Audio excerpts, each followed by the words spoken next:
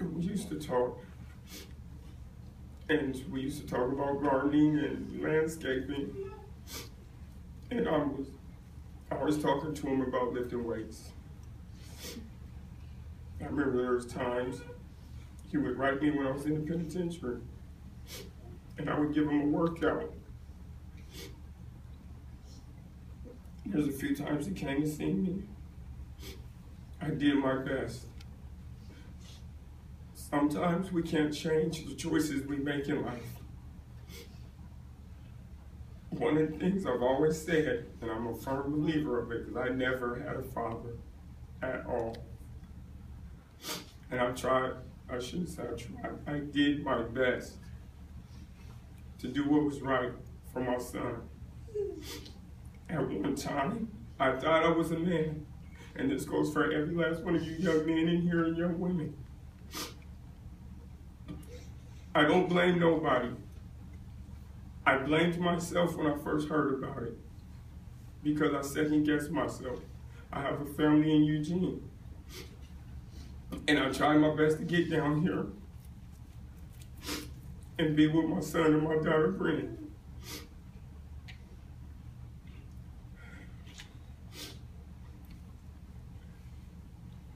And the reason why I say don't blame, nobody could blame themselves, me or Alexis, anybody. Some people are raised by society. I know I was. When I thought I was a man, I did a lot of things that I thought men do. Not true. A true man takes care of his family, his friends, and his community. I'm a firm believer it takes a village to raise a child, and every last one of you in here are here for my son. And I thank you for that. You guys have been here through his whole life. I did not have a choice. I got back out of the penitentiary and I ended up going in on a secret indictment. I had changed my entire life when I got out. And I ended up going back for 13 years for some old stuff that I did, and I left my son. He was very angry at me for that. I know, we have talked many times. I wanted to be there. I really wanted to be there.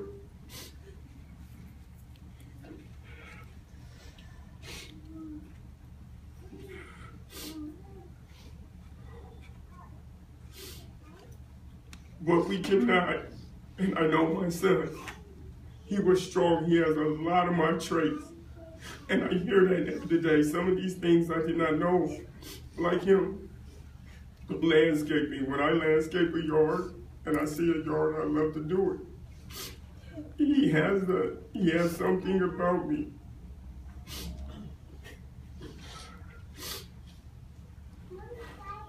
Please excuse me for whining. So basically, you guys are my family. Every last one of you. You guys have done something for me that I could not do. My son was very strong-minded. He was strong-willed. He was very intelligent. I mean, very intelligent. I remember when he first told me, he said, Dad, and this is when I was in the penitentiary, he said, I want to be in the Marines. Yes, he liked his gun.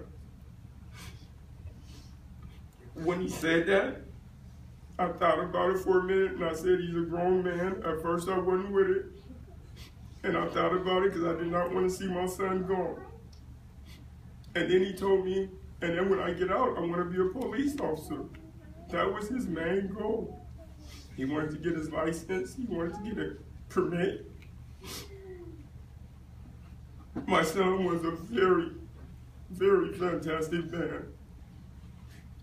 Now he's gone.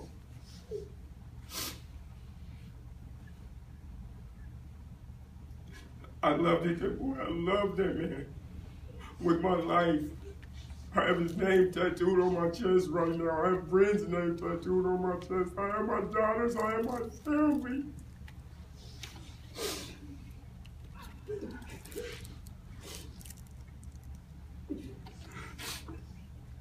Yes, I blame myself. For all the men in here, if you have kids, please, I beg you, cherish them. Talk to them, be there for them. If there's young men in here that are getting in trouble, that are doing things that they shouldn't be doing, think about the results and the consequences. You don't want to leave your family. That was the worst thing that had happened to me in my life. I wouldn't wish that on my worst enemy, being away from my son. And now he's gone.